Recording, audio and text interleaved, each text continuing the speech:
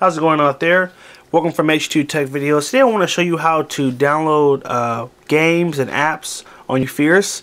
And to do that, we're going to use an app that's called the Play Store, which is right here. We're going to tap Play Store.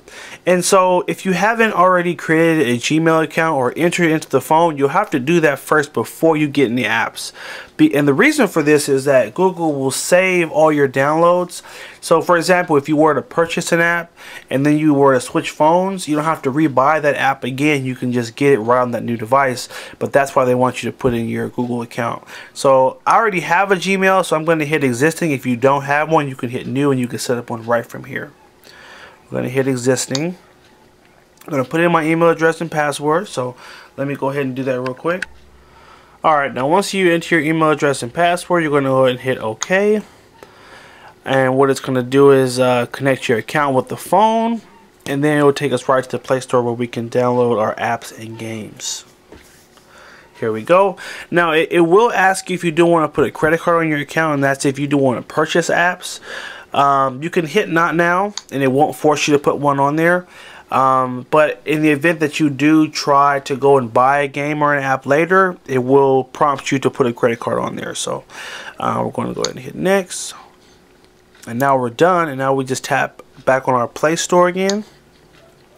And this is what you'll see. This is going to be the section where you'll download games and apps.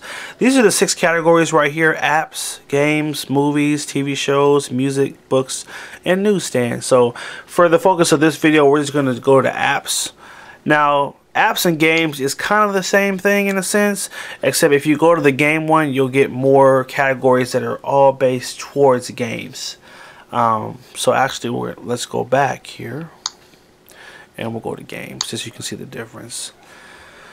Downloading apps and games, books is all the same process. You can either look through here just by swiping left and right. If you go all the way to that, it's kind of tricky. If you swipe that way, it takes you that way. But you can also just tap the different categories up here, and this will show you like the top free apps, top paid apps. Also, if you go to categories, you can look at different type of games.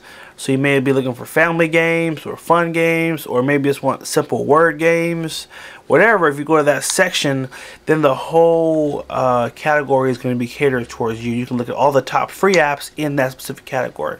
So real fast, I'm going to show you how to download a game or an app. So Words with Friends, you see these 3 little dots right here. If you tap on the dots, you can download it right from here.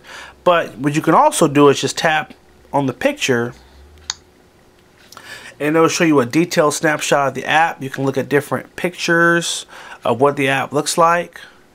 You can also look at how many people have downloaded. So 10 million downloads, a whole bunch. Got a description here. We can look at reviews of what people saying. People like it, people don't like it. And you might say, I like it, I want to download it. Cool. You're going to tap install. And then you're going to tap accept, and it will begin to download from there. Just that simple, okay? And then when it's done, you're going to go home. So press our home button right here, and then we're going to press our app drawer, which is right here. And that game is going to show up in this section.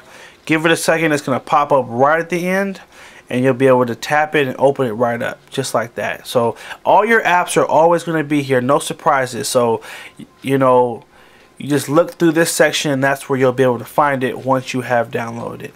Okay, go back to Play Store here, and what you can also do is you might say, I'm looking for a specific app. My friend told me that she uses Pandora and I want to try it out. Cool. Instead of having to go to a category, you just go to the upper right corner, click on this magnifying glass, and we can just type in Pandora, or we can tap the microphone and just say it. Pandora. Got a pretty accurate search.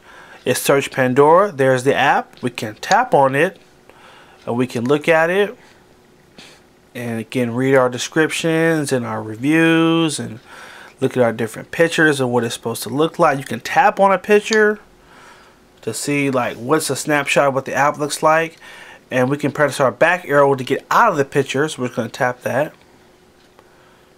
Oh, down here, sorry. There we go. And if we're ready to install it, we're just going to tap install. We're going to tap accept. Oh, sorry. And we're done. I ran into a lady at the post office today who didn't know how to get Pandora, and I was able to show her on the fly. It was pretty cool. But this is pretty much how you get apps, you know. So you can again do a search right through with the magnifying glass, or you can look through that's the back button. You can look through the different categories. You swipe from the side here.